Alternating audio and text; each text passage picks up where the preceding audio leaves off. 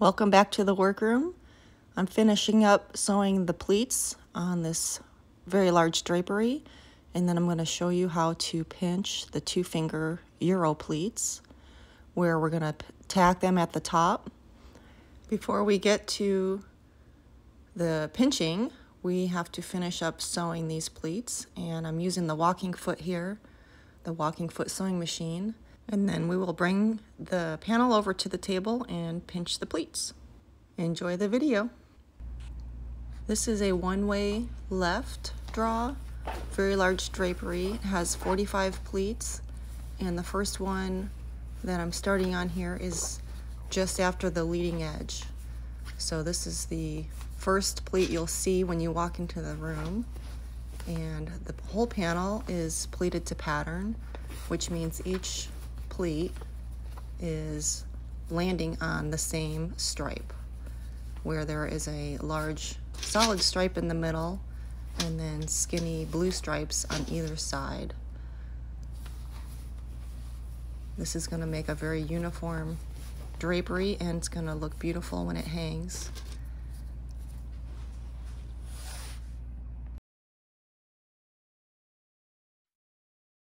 Now that I have all of the pleats stitched into place, I'm going to do the 2-finger pinch and clip it until I'm ready to go to the tacker.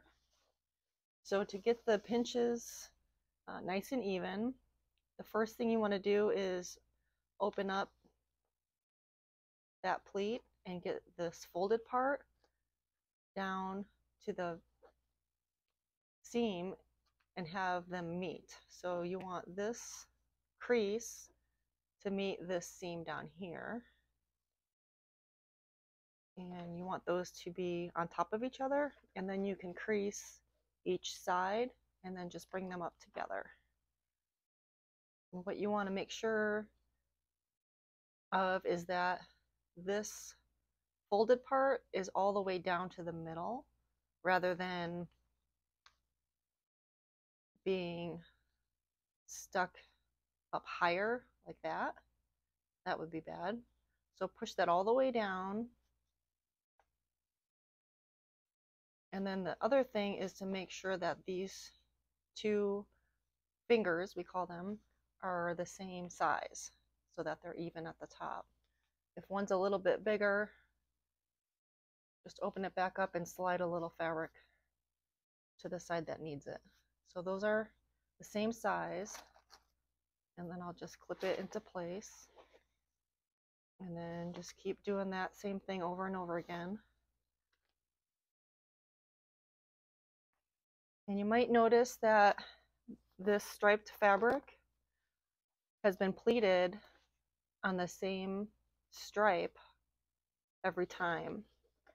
So it's creating very uniform stripes where each pleat on the outside has the skinny blue stripes and on the inside has the wide solid stripe.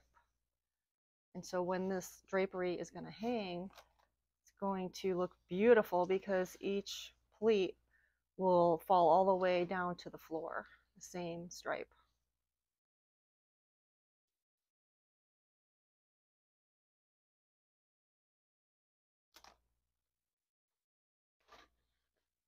And so just open up that pleat and then push the folded part down to the middle. And by creasing each side, when they come together, they should be even.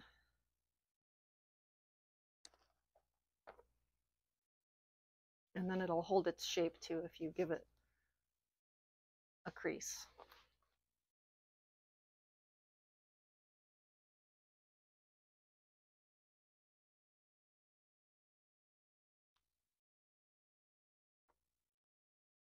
And then we're going to tack these at the top here once we take this over to the tacker, and that will make this a Euro pleat by being tacked at the top. If we were to tack it down here at the bottom, that would be a French pleat, which is more of a traditional look.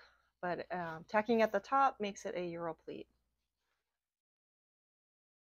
The 2-finger pleats are the more modern option compared to the 3-finger.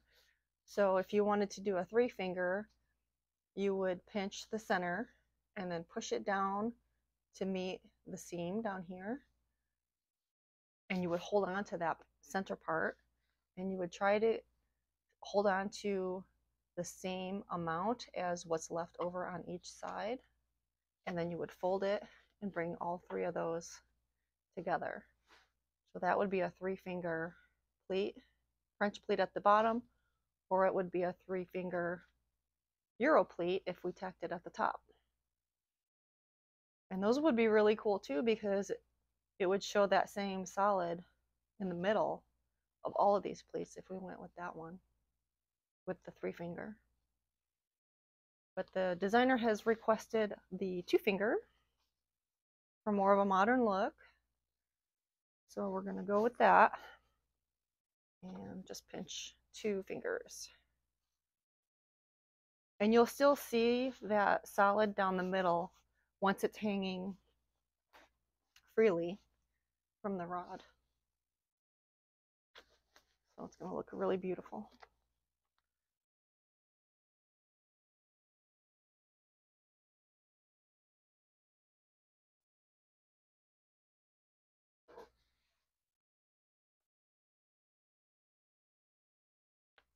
This is a one-way draw, stacking to the left.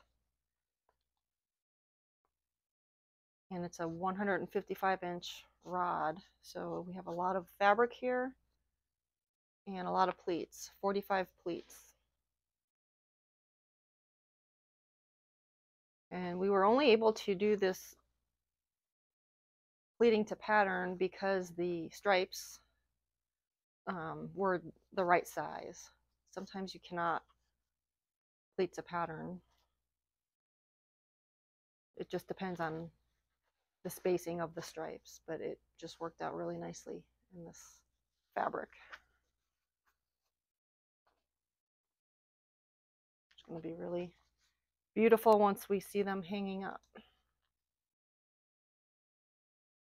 This one's a little big on this side, so I'm making an adjustment.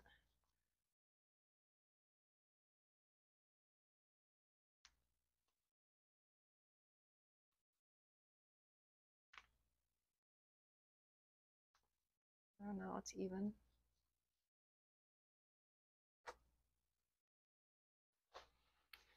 So I'm just going to keep doing this until I get to the end. We have this many more.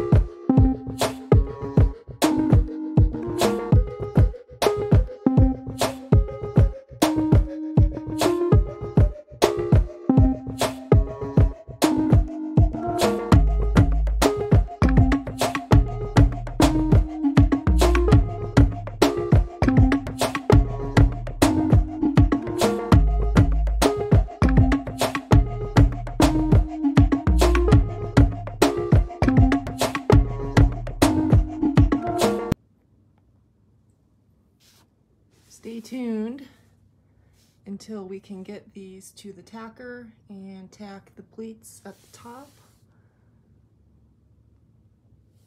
for the finished look. Thanks for joining. Subscribe and like if you learned something, and comment if you have questions. Thank you for watching.